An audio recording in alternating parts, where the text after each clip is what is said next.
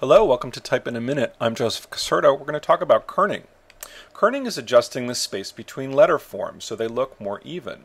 To demonstrate this, we're going to break the letters down to geometric shapes. I've got two squares and a square and a circle. They're mechanically identically the same amount of space apart, but to our eye, the circle looks further away from the square.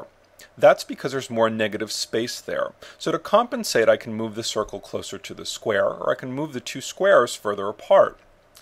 To help you see these spaces a little bit better, turn your type upside down. That'll prevent you from reading it so clearly, or you can squint your eyes so you can get a little bit more contrast between the letter forms. Think this all doesn't matter? Well, it does. Here's a real-world example I once saw. The word was therapist, the kerning was sloppy, there was too much space between the E and the R, and instead the reader saw the rapist. That's very different.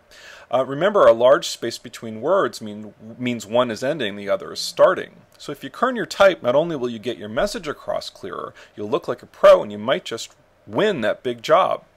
This has been Type in a Minute Kerning. I'm Joseph Caserto.